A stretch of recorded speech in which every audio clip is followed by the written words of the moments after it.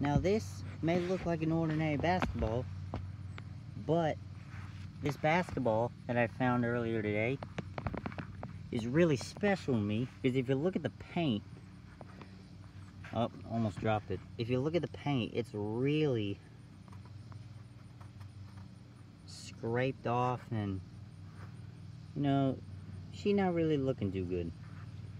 And it's a little flat. It's a little flat, as you can tell,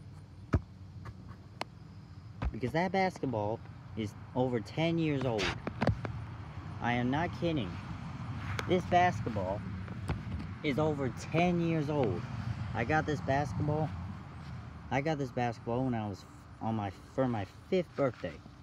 I was 5 years old. I was a very small child, and my mom and dad decided, hey, our son, you know, sometimes wants to play basketball, and so let's get him this. And this is the first basketball I ever got.